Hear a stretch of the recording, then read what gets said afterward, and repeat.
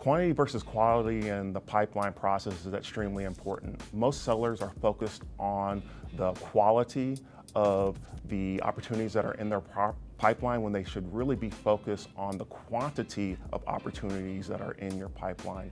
Just think as the pipeline is filling a bucket of water. If you're trying to fill the bucket of water and you're just focused on the quality of the water that's going into the bucket, the amounts of water in that bucket is going to be very low.